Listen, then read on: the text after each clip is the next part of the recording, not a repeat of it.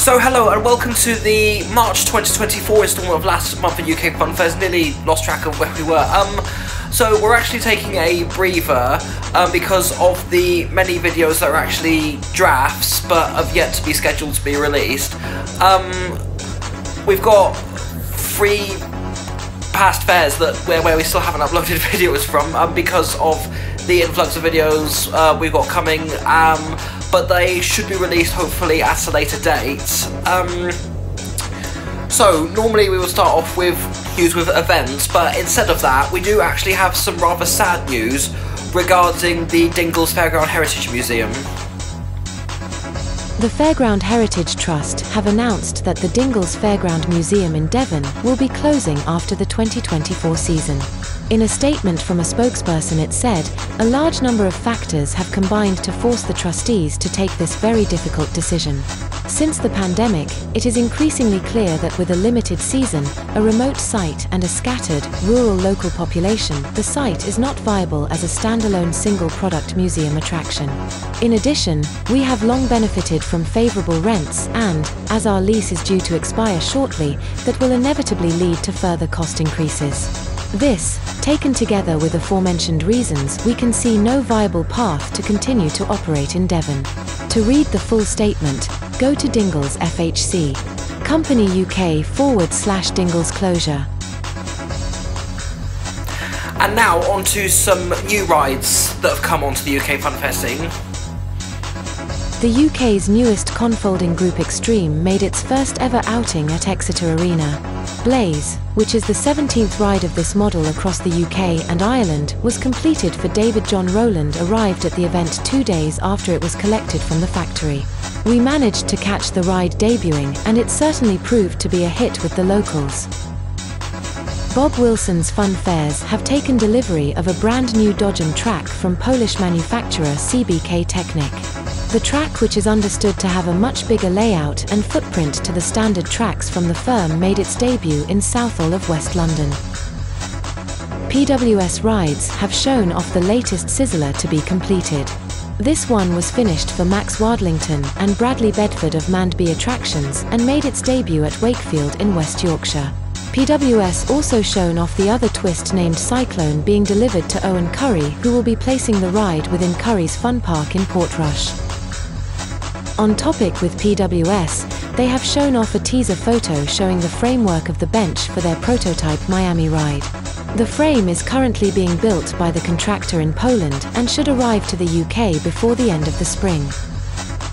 Henry Chipperfield Jr. has purchased a Van der Beek Star flyer named Around the World from Daniel de Voer in the Netherlands.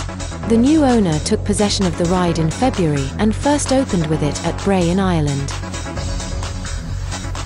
And finally some ride changes that have happened during the month, and we're starting this off with what we thought was an early April Fool's joke and what was a dream for many enthusiasts in the UK, but now the dream has become reality.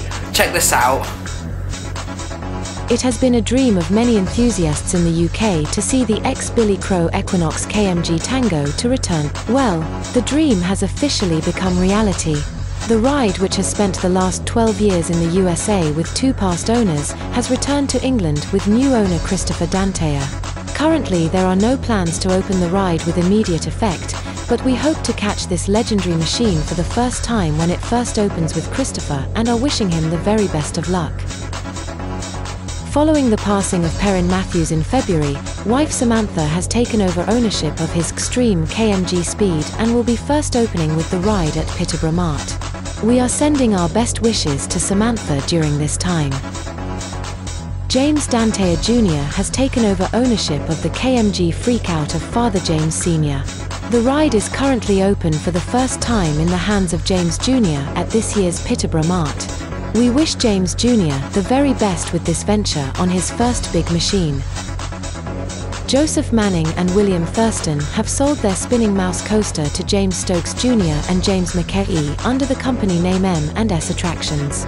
The coaster, which was built by Turkish manufacturer Levent Luna Park, is expected to be spending the year at Ocean Beach in South Shields for the 2024 season.